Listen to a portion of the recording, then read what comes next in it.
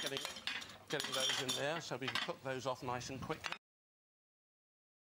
I'm going to incorporate my blueberries into that now. That's going to go into a pan. We're going to be cooking those off.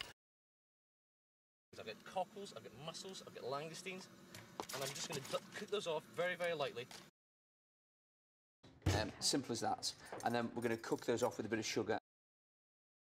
And then we're just going to cook them off with a little bit of butter. He starts by browning the quail on the stove before placing the pan in the oven to cook them off. And you just want to cook those off. And you saw me earlier, I just cooked them off.